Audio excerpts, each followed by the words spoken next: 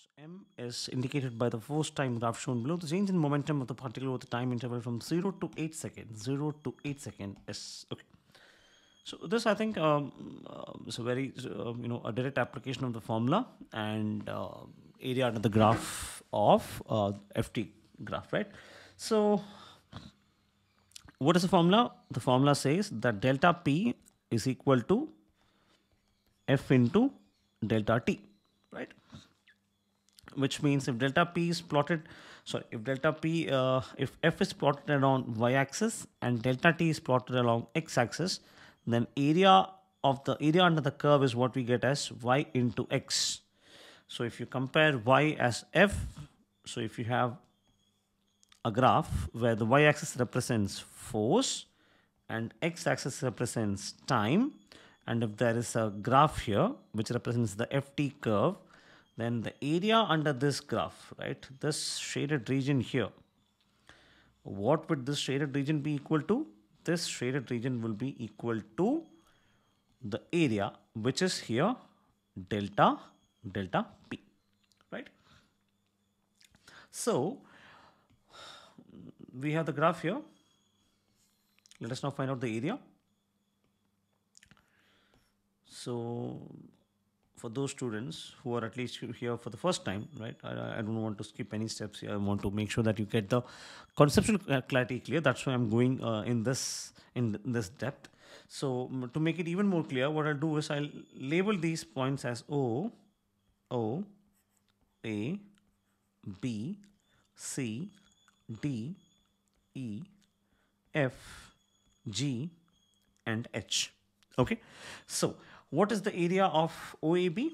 Let us first find out. So maybe what we can do is we can use different colors to highlight this area. So this is one color, another one. So we've got three area under the curves here, right? So let us first find out area 1.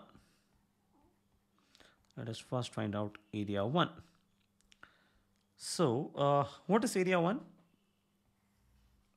Draw it if you have a confusion, right? Practice it a couple of times and then you may not need to draw it, but in the initial stages, please do draw it. So we have 0, A and B, right? And this distance is given to us as 2, and AB from the figure is 0 to 6. This is 6, okay? So what is the area? Area is area of triangle OAB, which is equal to half into 2 into 6, which is 6. Now coming to area 2. Area number 2, which is, okay, I'm going to skip area number 2 for a second. I'll come back to it. Let us discuss area number 3. Area number 3. Okay.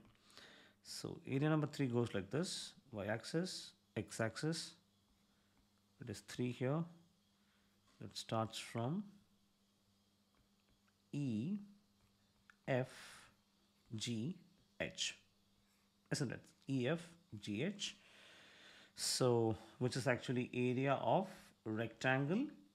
Area of rectangle E, F, GH, which would be equal to length into breadth, say EH into GH. What is EH? Measured as 4 to 8. So this is this much is 4, right? And GH here would be 0 to 3. This is 3. So we have got 4 into 3 is equal to 12.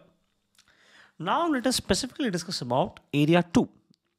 So area 2, the curve is B, right? C, D, and E. So what is the area? Area is actually area of rectangle BC DE, which is length into breadth. So let us say BC into CD. I'll write this separately here. BC into CD, which is equal to, what's the measure of BC? See, BC here is 0 to 3 is 3, right? It's 3 into CD is this much is 2 to 4 is 2. But this is where most of the students make a mistake, because if you observe the y-axis here, it is negative y. So BC corresponds to negative y, so it is 0 to minus 3, and therefore what you see BC here is minus 3. So what you get the second area is minus 6. In which case, if you add these three areas, what do you get? 6 plus minus 6 plus 12, which is equal to 12. Okay. Now look at the way how tricky the options are. If you would have skipped this minus, I repeat, if you would have skipped this minus, then what would the answer look like? It would look like 6 plus 12, which is equal to 12 plus 12, which is 24, which is option A. Yeah, so that remains the case with almost every possible tricky MCQ question. It will make you deceive the correct option to be the first option, if not the one, then if not the second one or third one. So yeah, that happens. But I was just trying to make you feel cautious the next time you see questions over graph. Okay. All right. So students, let us now move on to the next question, the fifth question from the series.